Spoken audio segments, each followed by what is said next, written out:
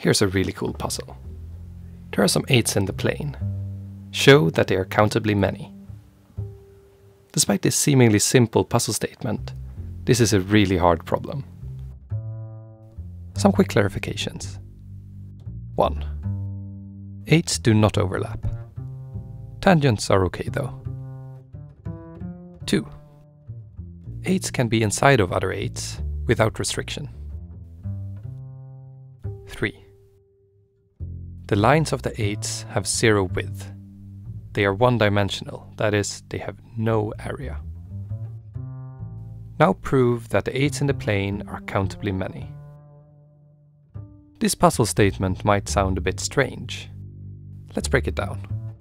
We have previously seen that sets can be countable or uncountable. Countable infinity.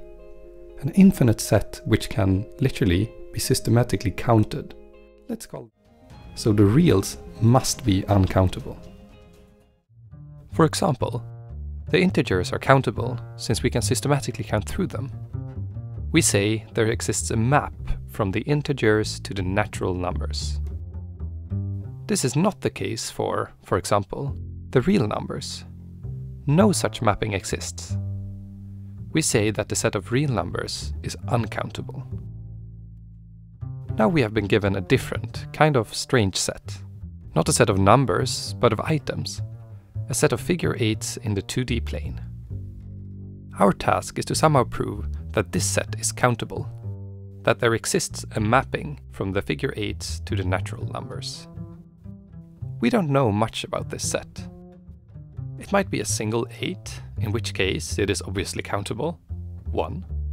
But it might also be something very complicated. We have to prove that it is always countable.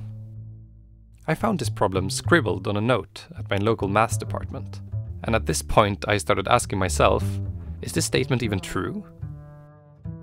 After quite a long time I managed to convince myself that it was, but I still found it very tricky to prove formally. Until I found a very elegant solution. If you think you have a solution, consider what your reasoning would do if instead of 8's, we considered circles. Would your proof still work?